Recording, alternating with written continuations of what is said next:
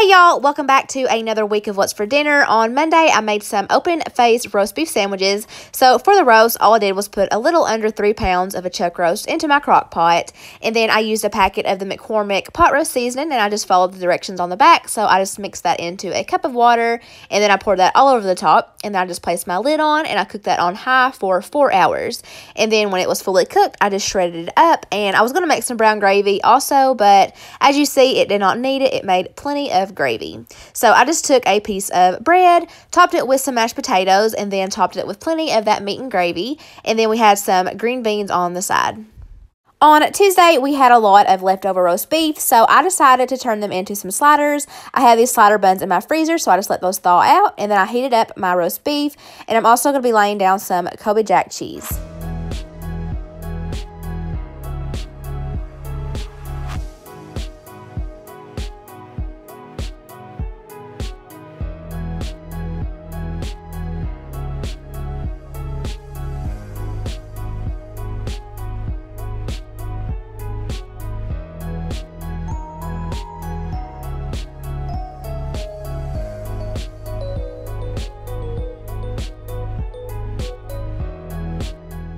Next, I melted some butter and brushed that all over the tops of the buns. And then I'm going to be sprinkling on some of that everything bagel seasoning. I'm going to cover this with foil and bake at 350 for 15 minutes. Then I'm going to take my foil off and let it finish for 5 more minutes.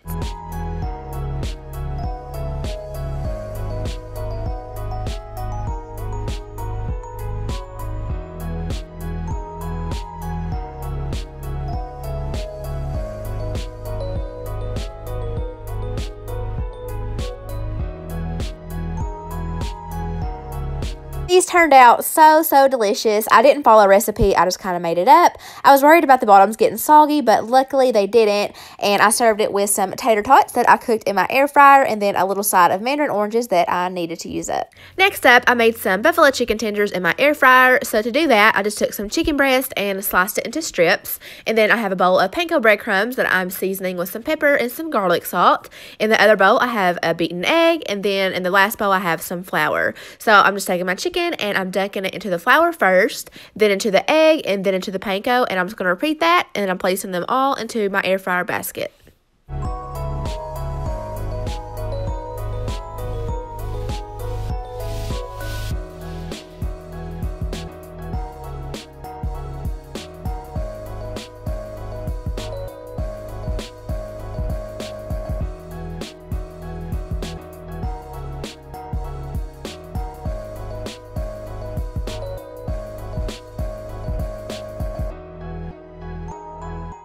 Then I just sprayed the tops with some olive oil, and I cooked those at 400 degrees for 15 minutes, flipping halfway through. I put all of those into a big mixing bowl, and I'm going to be pouring some mild buffalo wing sauce all over the top, and then I'm just going to give that bowl a good toss to make sure that everything got coated good.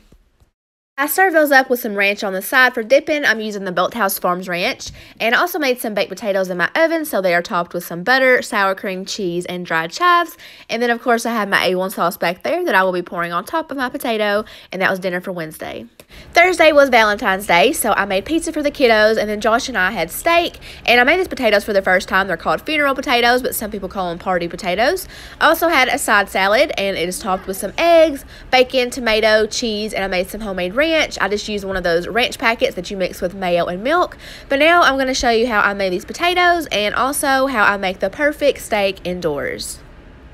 Starting off with the potatoes, these are the ones that I use. They are the Southern style hash browns. For the other ingredients, we have some butter, cream of chicken, and some sour cream. Normally, I would use some sharp cheddar cheese in a recipe like this, but I just used what I had and used Colby Jack. Also have some onion powder and some crushed cornflakes. So first off, I just melted some butter into a large mixing bowl, and I'm adding in my sour cream and that whole can of cream of chicken. I gave that a quick season of the onion powder, and I gave that a quick mix. Next, I'm going to be folding in some cheese. And as always, this recipe will be linked in my description box so that you can get the exact measurements if you're interested. Lastly, I just tossed in those frozen hash browns and stirred everything to combine. Last minute, I did decide to add in some salt and pepper, even though the recipe didn't call for it. Next, I just have a sprayed bacon dish that I'm going to pour all of that cheesy potato goodness into. I'm going to spread that out, and then I'm going to top it with the crushed cornflakes. I'm going to melt a couple more tablespoons of butter to pour over the top of the cornflakes so that it can get golden brown. And And then I'm just going to bake that in my oven at 350 for 1 hour.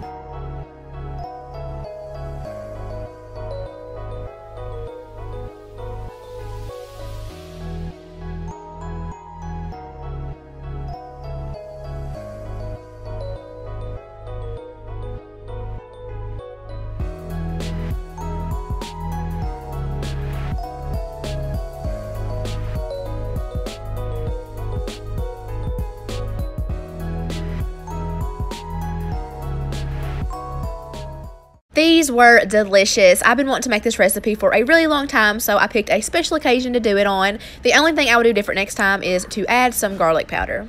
So now for the steaks, I started off with some New York strips, and I'm going to be seasoning both sides with this McCormick Montreal steak seasoning. So anytime that I go to make steak, I always let it sit out for 1 hour before I go to cook it so that it can come up to room temperature. So that whole hour that my potatoes were in the oven, my steaks were sitting out on the counter, and as soon as I pull those potatoes out is when I got started cooking those steaks.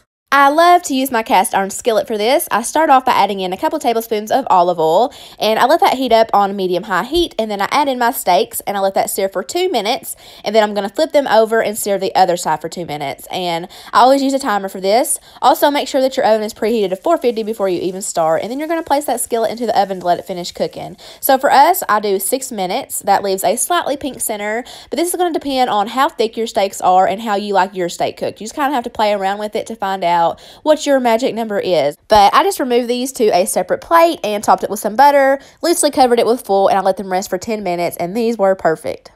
On Friday, I made what I like to call Polo Bandito. This is just kind of my take on what I like to order at the Mexican restaurants.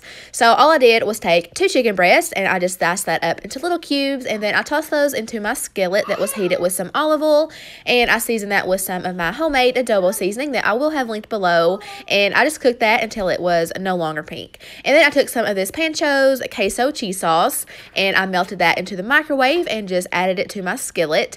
And I usually get the Gordo's brand, but my Walmart doesn't carry it anymore, so this is our first time trying this one, and I liked it just as much, if not better. But I failed to get the footage of my finished plate. I don't know if I deleted it or if I just didn't take it, but here's a picture. I served it with some refried beans topped with some mozzarella cheese and some Mexican rice made in my Instant Pot. On Saturday, I made some sweet and sour meatballs. Super simple, just 3 ingredients. So I have grape jelly, chili sauce, and some frozen meatballs. So normally I would make this in the crock pot, but I was short on time, so I just decided to do it over the stovetop. And also I had less than half of a bag left, so I didn't even measure the rest of the ingredients. I just eyeballed it. So I just tossed in the grape jelly, tossed in the chili sauce, and stirred everything to combine. I let that come up to a boil, and then I turned it down to a simmer for 20 to 25 minutes. So as that cooled down, that sauce really thickened up and clung to the meatballs really nicely. These were really yummy. They would be even better with homemade meatballs. I definitely want to try that next time. And then on the side, I tried some of this Knorr's white cheddar broccoli rice for the first time, and it was all right. It kind of had a weird taste to me. It kind of tasted more milky than cheesy, if that makes sense. So I probably wouldn't buy it again, but it worked for this meal. I also served it with some peas and carrots. On Sunday, we went out to eat at IHOP. I have been craving some breakfast, and Sunday is our one day of the week that we normally go out to eat. But that's going to wrap up this video. I hope that you guys enjoyed it and got plenty of inspiration for your meal planning. If you are new here, I hope that you'll stick around. I put these videos out every Monday. I hope that all of you have an awesome week. Thank you all so much for watching, and I will see you in the next one.